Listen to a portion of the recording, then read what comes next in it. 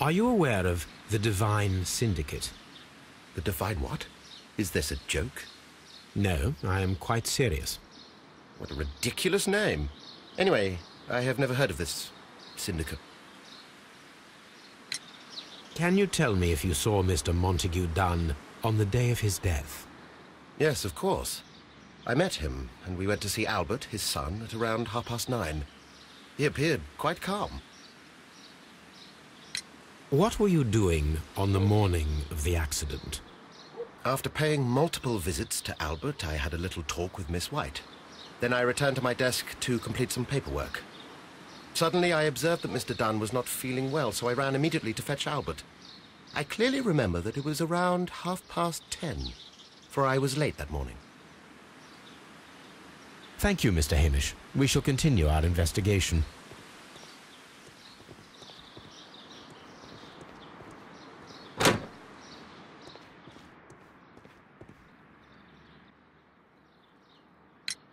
Your father's death does seem highly suspicious. What were your movements here on that day?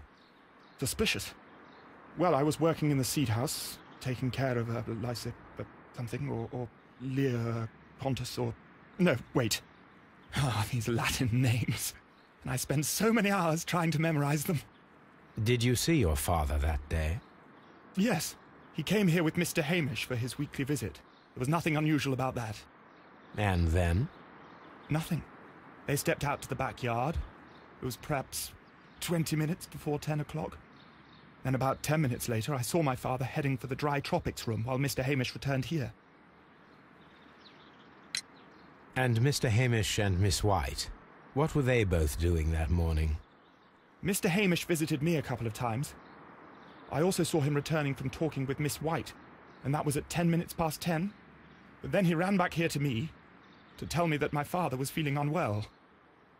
We hurried across to the water lily room, and I found my father lying dead on the floor. Oh, my God. Tell me, have you ever heard of the Divine Syndicate? No, I cannot say that I have. Thank you, young man. We shall see you again soon.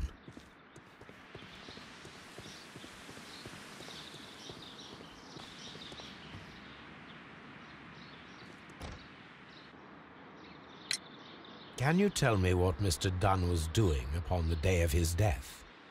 I can, but there is nothing very special to say. I was in the laboratory when I saw Mr. Dunn heading towards me. Tuesday is the day of his weekly visit. It was supposed to be at 9, but he was 10 minutes late, as usual. And then? Well, he came in to say good morning. Then I saw him spend 2 or 3 minutes by the plants outside the laboratory. After that, he ran out in the direction of the nursery, where Mr. Hamish was working. He was always in a rush during the inspection, you see. I would pity anyone who stood in his way. And that was the last time you saw him? Yes. I stayed in the laboratory until 20 minutes to 11, when I heard the cries of Albert and Mr. Hamish from the large glass house. I joined them as soon as I could, for I knew that something must be very wrong. What exactly were you doing in the laboratory? I was recording an experiment for my thesis. I only stopped my work once when Mr. Hamish visited me briefly around 10 o'clock. You say you were recording an experiment when the tragedy occurred. Might I listen to the roll? Oh, certainly. Please do. You will find it in the laboratory. It is number 320. The Divine Syndicate. Does that name mean anything to you, by any chance? Not at all. But it is a very pretty name. Thank you, miss.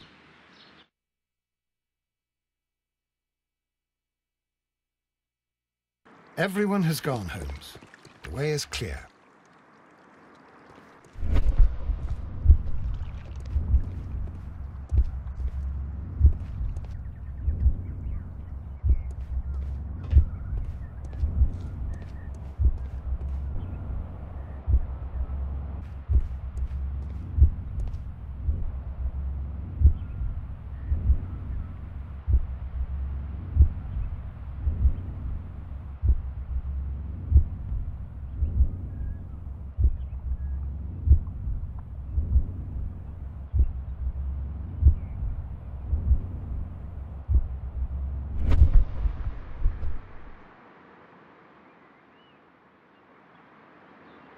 When Montague Dunn was standing close by the plants, the caterpillars were released and caused the deadly spores to activate. Panicking, and likely already half asphyxiated, Montague Dunn started back and knocked over the bust. He rushed to the door, but it was locked. He had to force it open with his shoulder. We already know the outcome. Montague Dunn collapsed and died not far from the pool. Well, it is time to perform our experiment on the ventilation system.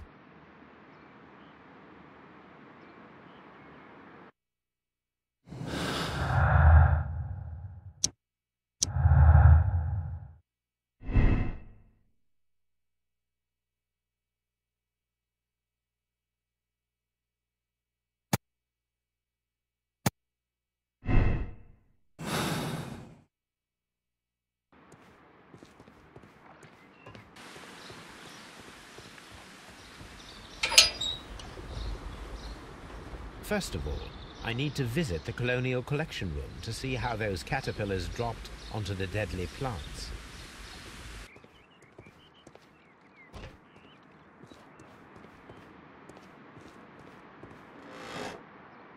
The caterpillars could only fall from the ventilation duct. Our caterpillars are in place. I'll activate the ventilation system so that they fall down. Watson, stay here and observe. All right, Holmes.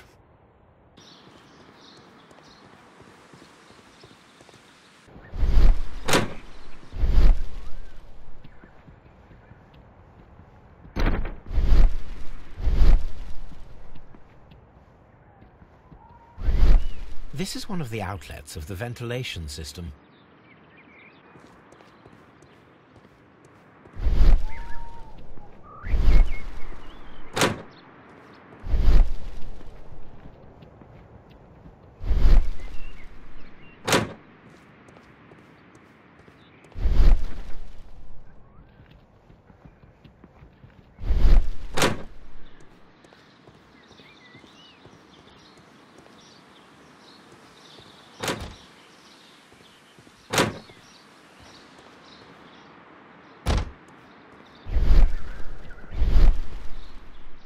From here, we are unable to see the interior of the colonial collection room.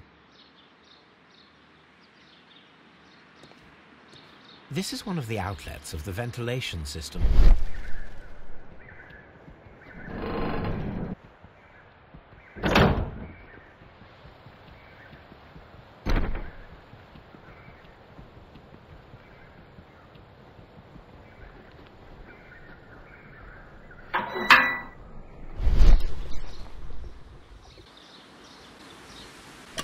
The power is on.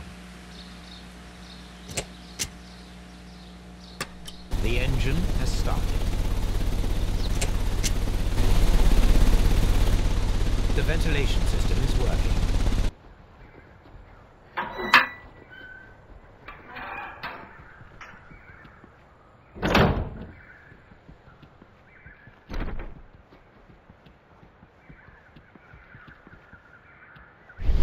This is one of the...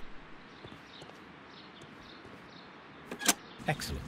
This ventilation fan is working. Let us see if I can activate the other one.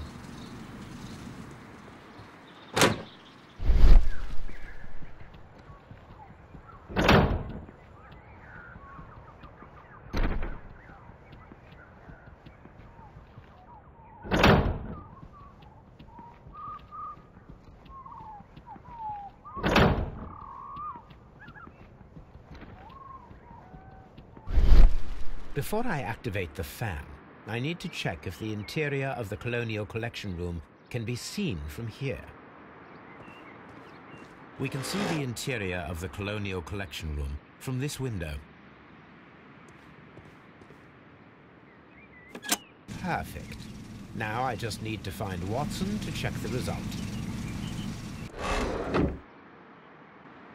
It works perfectly, Holmes. Bravo. Now, if you could just help me to get rid of these caterpillars. Perfect. Now we know how the murder of Montague Dunn was carried out, by activating both Albert's and Mr. Hamish's fans. but only from Mr. Hamish's workplace would it be possible to see when Montague Dunn entered the Colonial Collection Room.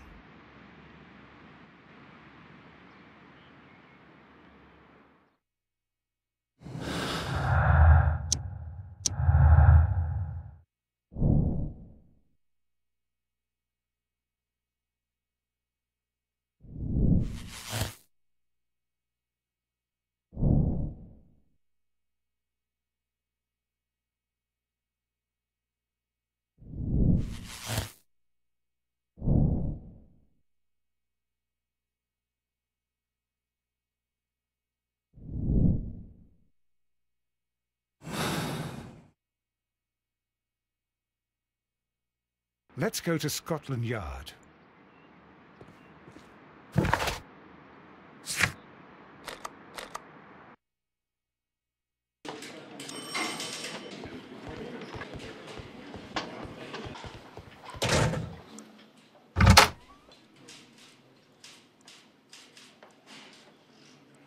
Inspector, I believe that Martin Hamish is guilty of the murder of Montague Dunn.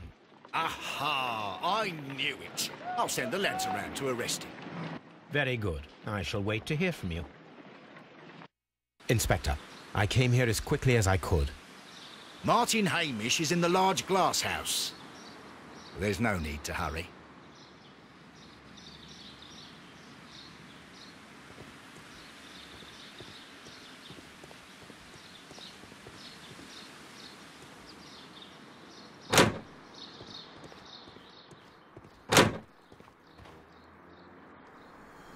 Holmes, my God!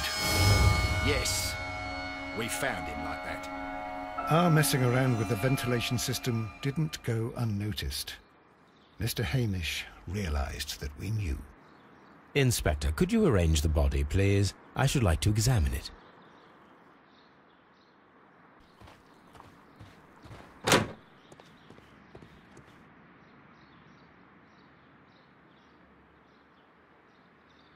The mark around the neck is very visible.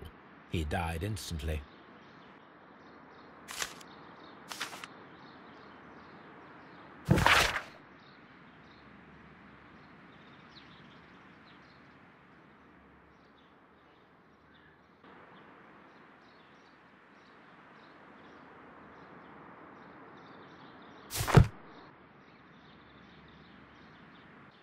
Holmes, his left shoe is unique.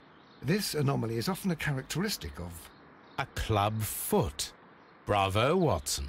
That is the key element of this case.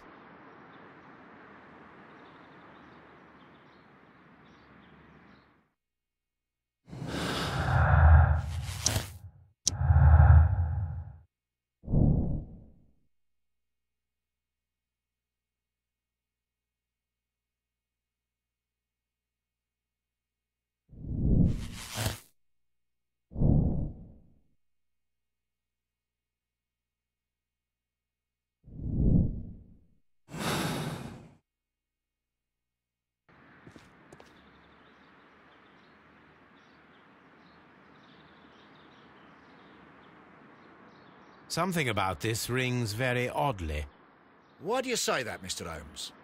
Why? Because of Mr. Hamish's club foot. Oh, I deserve to be kicked from here to Charing Cross. I should have noticed it. But, Mr. Holmes, I can't see why. No, I don't suppose you do. You must recall that Mr. Dunn was locked inside the Colonial Collection Room by the murderer. If it was Mr. Hamish, he would have had to run up to his workplace to trigger the fan situated above it, taking into consideration the condition of his foot. Well, it is still possible. Perhaps, but it is rather strange that such a person as Mr. Hamish decided to base his plan on the speed of his gait. You mean to say that somebody helped him? So the suicide is questionable? Correct. Mr. Hamish accuses only himself in his letter, and so the investigation stops. Possibly an accomplice, then? That idea had not occurred to me, Mr. Holmes. I have another idea, Inspector. Thanks to the testimony that we have collected, we are able to rebuild the events as they took place that day. With a timeline, such as we did in the Jack the Ripper case. Precisely. The map at the entrance of Kew Gardens should help us with our timeline.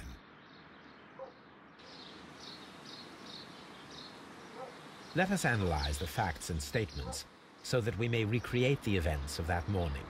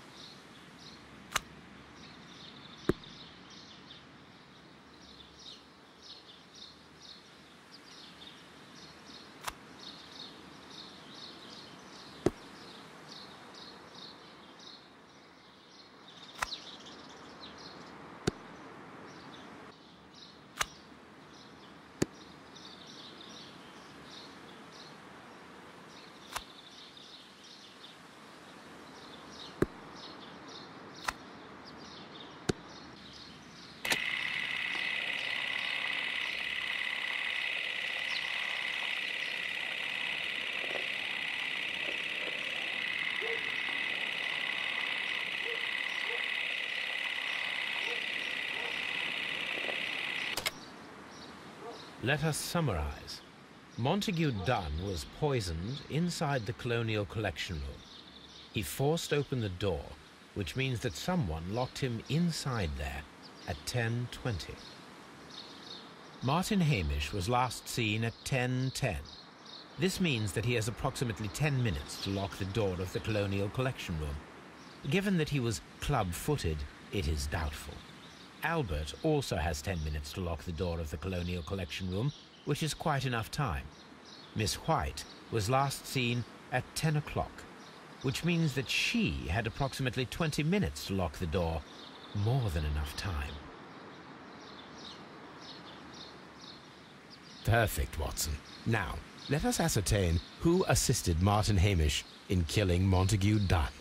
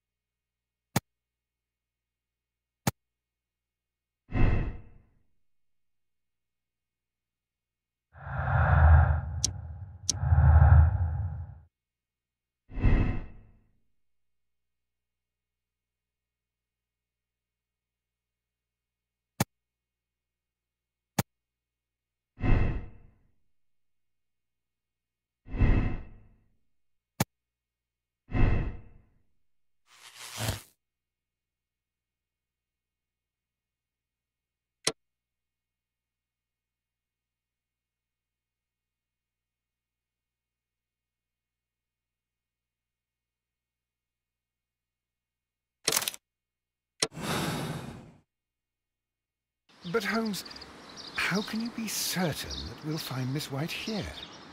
It is obvious, Watson. Just use your brain. I am using it. I do use it. Now that the rope has tightened around Martin Hamish, Miss White must act to erase all traces of her implication. After the suicide of her accomplice, there is one final trace remaining: the deadly plants of the Divine Syndicate. She will be there.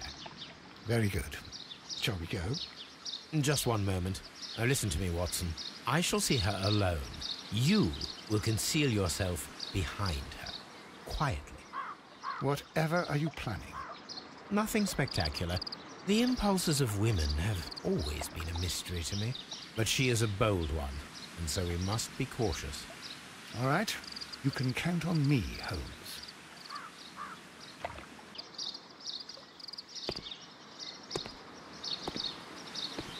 Mr. Holmes, good day to you. You do not seem surprised, Miss White. Well, I was expecting you. Not for too long, I believe. So please tell me, as it is still unclear, who planned the murder? Was it you?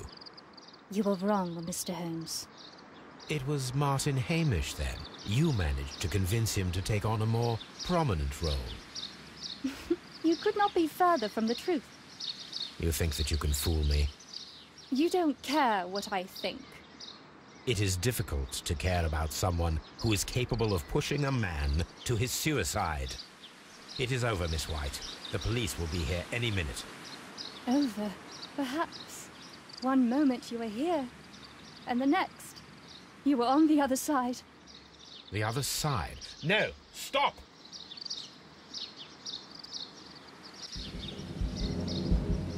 I beg you not to do this, Miss White. Don't come any closer.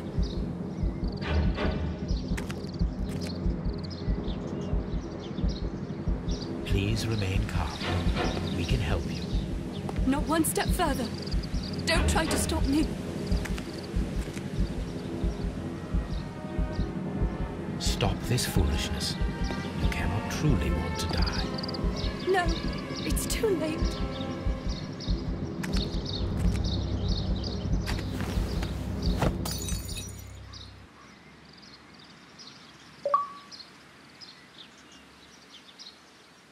Well done, Watson. She was not faking. Miss White, you have no right to take your own life. Dr. Watson? Did you just save me? Or worse?